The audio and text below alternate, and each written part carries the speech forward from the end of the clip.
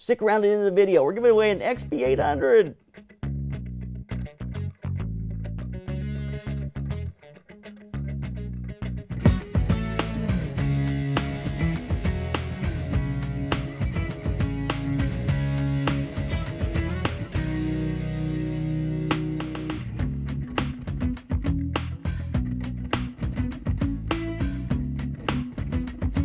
Today on the Slanted Lens, we're shooting a commercial for a client called Mini Bini. They make an air freshener for your trash can that really does work. We're going to show how well it works by shooting a woman laying in a bed of garbage, literally laying on her bed that is covered in garbage. We want a very dreamy look as she recites her prose laying in a bed of garbage, so we're going to use a combination of LEDs, daylight, and tungsten lights to create that dreamy look. Joel Ackerman from Ackerman Creative is a genius behind the concept today. Joel's an incredible writer and director. The staging was a bit challenging. Jolene worked for several days creating garbage. You know, big chunks of oatmeal, old steak, and vegetables. She's a master at this type of thing and did a great job. I'm going to put the camera overhead on a boom and tether it back to the computer with a USB cable. We will now look at the image and make all adjustments in camera utilities on the laptop.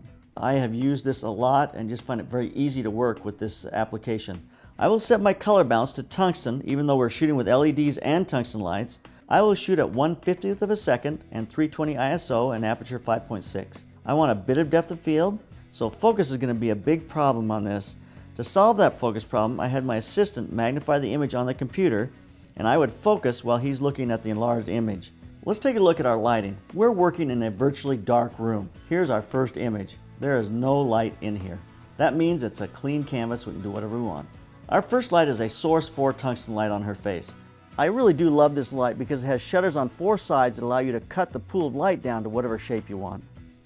Now I added a 1K that I'm going to bounce into the ceiling just to open up the shadows. We want smoke coming out from under the bed as part of the dreamlike setting.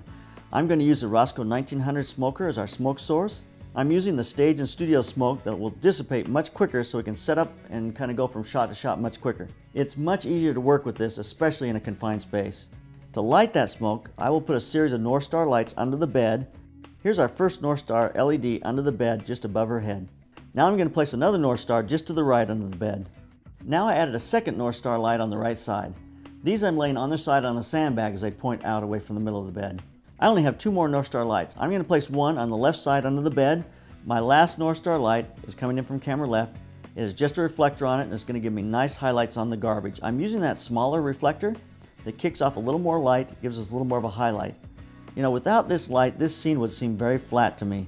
It gives just a little highlights dancing around on the garbage. Looks very cool, I think. My last adjustment was to rub Vaseline on the corners of the lens. We want this to be a dreamy world that she's living in, so the Vaseline will blur out the edges and make it look a little more dreamy. Here's her opening dialogue in our lighting setup. I punched in for a close-up to cut with that long shot and picked up some tight shots of the trash to cut with the opening scene.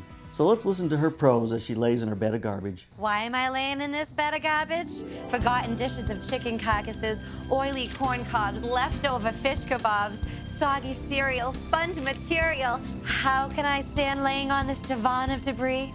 Well, this trash smells great. Shooting on tungsten gave the background a nice blue look. It's those LEDs that are shining out from underneath the bed, the daylight balance.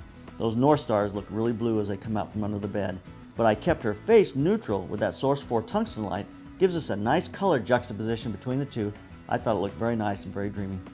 I love working with LEDs and tungsten lights on set. It shows you can get some very interesting looks when you combine these two different light color sources. It's just important that you know what each of them will do and then work with them accordingly. So I hope this has been as educational for you as it was for me. So don't be afraid to mix 2 different light sources and keep those cameras rolling and keep on clicking.